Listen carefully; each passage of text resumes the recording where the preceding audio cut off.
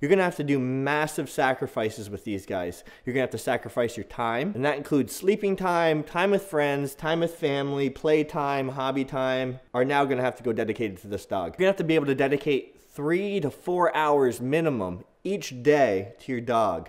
Exercise, walks, feeding time, training time, socialization, and all of that never stops through its entire life. You're always going to be training the dog. You're always going to be socializing the dog. Are you ready for that type of commitment?